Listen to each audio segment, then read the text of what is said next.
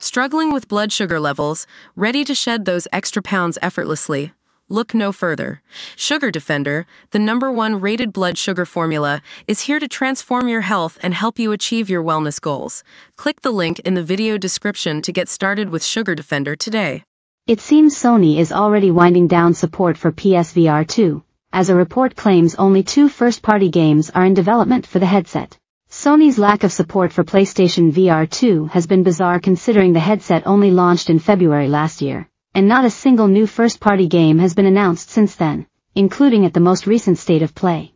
While the headset itself is impressive, almost all the big-name support came within the first months and has long since dried up, with only the likes of Horizon Call of the Mountain, Gran Turismo 7, and a VR mode for Resident Evil Village making full use of the hardware. If Sony's disinterest in supporting the headset already seemed clear, a new report claims the company is making deep cuts to its funding of VR games in the future. According to Android Central, an inside source claims there will be very few opportunities for VR game development at Sony moving forward, due to the cuts. Elsewhere, another source claims there are currently only 2 PlayStation VR2 games in development at Sony, although that's still 2 more than was previously suspected. If true, it sounds like this will be the last time Sony makes any significant investment into the VR space, at least for the foreseeable future. The lack of support is also a kicker for those who have spent £530 for the headset itself, even if smaller companies do continue to release games for it. Sony has already made widespread cuts across PlayStation as a whole. Earlier this year, it announced plans to cut 900 jobs, which led to the closure of London studio, who were responsible for PlayStation VR game Blood Truth. At its most recent State of Play, 2 new PlayStation VR2 games were shown, with action horror title Alien, Rogue Incursion and Skydance's Behemoth. However, both of these titles are set to be released on other VR platforms and neither has anything to do with Sony. In an attempt to expand its use, a new PC adapter for PlayStation VR2 is set to be released next month, which will allow users to play VR games on PC natively using the headset.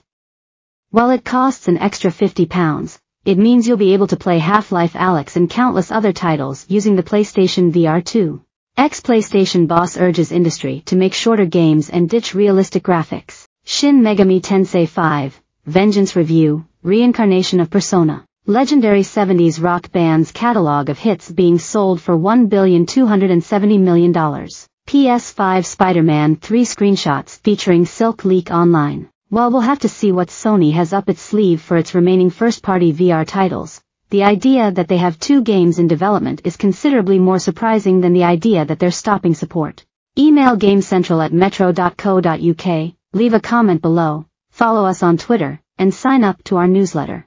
To submit inbox letters and readers features more easily, without the need to send an email, just use our Submit Stuff page here.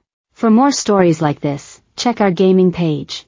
More, PlayStation radio silence continues as Sony skips Gamescom again. More, ex-PlayStation boss responds to slimy platform comment from Xbox's Phil Spencer. More, ex-PlayStation boss urges industry to make shorter games and ditch realistic graphics. Sign up to all the exclusive gaming content, latest releases before they're seen on the site.